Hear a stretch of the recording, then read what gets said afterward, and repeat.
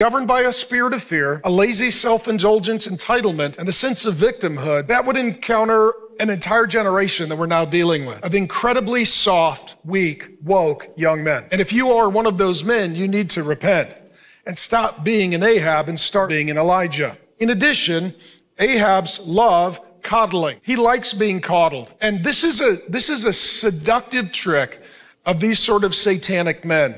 They're passive and emotional and indifferent and soft and whiny and cowardly, and then waiting for someone else to take care of them.